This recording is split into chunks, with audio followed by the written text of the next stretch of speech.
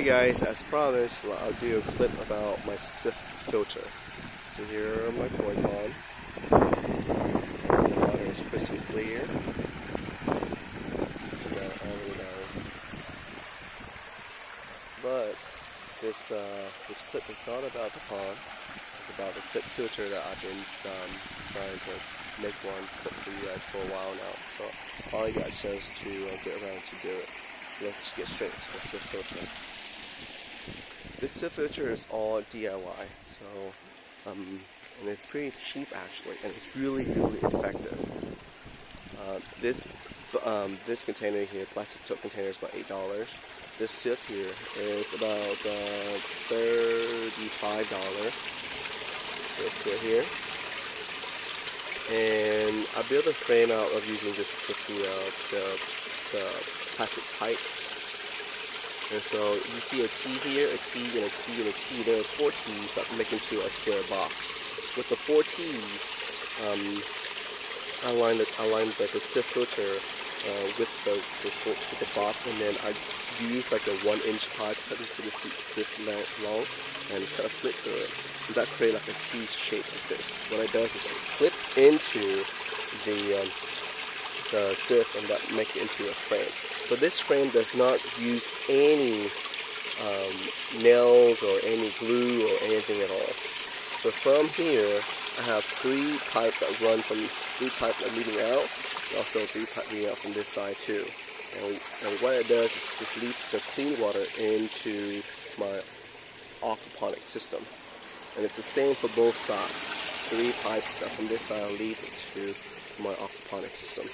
From here, the Sieve collects all the fish waste, and eventually the fish waste will go into this weir here. So what it does is, this only built to collect all the fish waste. So all the clean water will flow back here, and here, if any water is dirty or fish will collect here, and eventually this waste get heavy enough where it pushes down to here. And where it comes to here, it flow out into my barrel right there, and that barrel main job, what it does is just gonna collect all the fish waste. So let's go to that barrel.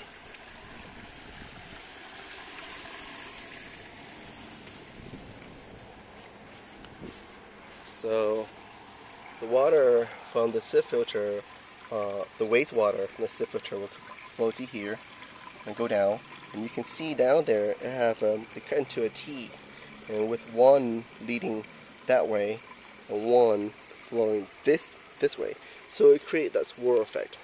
With the swirl effect, all the big solid will fall down, will stay down, and then all the small solid will float up and will come into 3 of this pipe here. 3 of this pipe will drain into my bucket. Each of this bucket will have holes cut along the side, and inside each bucket have a 2 paint strainer.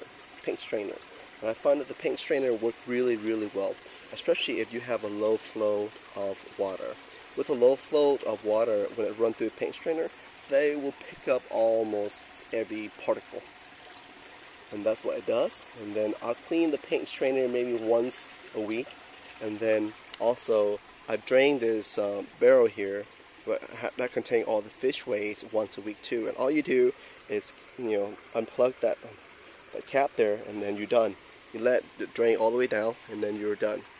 And that is once a week. And I also drain this 4 barrel here also once a week too. And these 4 barrels are actually getting the water from the skimmers. Skimmer right there and skimmer right there. And it's also do once a week too. So once a week, all I do is, unplug that cap there, let that drain. And here I take a broom and I beat on all the caps, and then unplug all the cap there and let that drain. So take about 10 minutes actually. 10 minutes to get all this clean and clear. And you see so much fish waste come out of this 4 barrel, and especially that barrel right there. And 10 minutes without getting your hand dirty at all. So that is the best thing about a Sieve filter, is that it'll help the whole system, because all it does is just, all the job is going to do is take out the fish waste. That's all it's going to do. And the way I built them is very effective, where it will take out mostly all the fish waste that will go through the system. and will collect over there and that barrel right there. So that barrel is very important. So back to the pond. So with this pond, with the Sieve filter, it helped it so much that you can see I have so much fish in there, and I feed them so often that they do produce a lot of waste. And it's crystal clear. You can see down all the way down to the bottom. And people said, yes, I do have a lot of people say, hey man, you have too much fish in this pond. Which is true, I do have too much fish in this pond. But if your water condition is good, why can't you? You can have a pond that is a big pond, but you can have like about 5 fish. And if your filter is not good, they are going to suffer. But it's all about how you build your filter. And this clip is about the Sieve filter, where this only job it's going to do is collect the fish waste and take it out of the system. And then once a week I drain that barrel right there, and that's pretty much it. All the waste are out. So when you build a koi pond, whatever you do, your goal is to make it as easy as possible for you, because when you build a pond, you don't want to spend too much work on it. You know, you want to enjoy that pond. So with this pond, I will only have to clean the barrel once a week, and to clean them, I don't have to do any hard work at all. I just unplug the valve or take out the caps and let the water drain out, and all those waters are just dirty water from the fish poop and fish waste.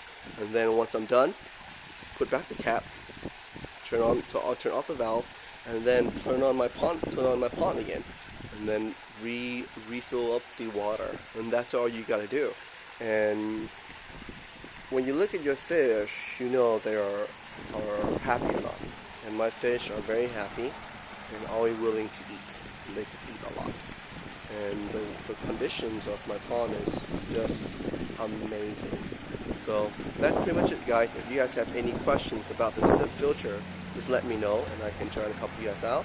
It's really cheap to build, and it's not that expensive at all. Just be a little bit creative on how you build them. So that Sieve right there, all in the back, does not require any nails or any glue whatsoever. Just a little bit of PVC pipes, you know, and then you're done. So that's it, guys. Thank you. If you guys have any questions, just let me know. Bye.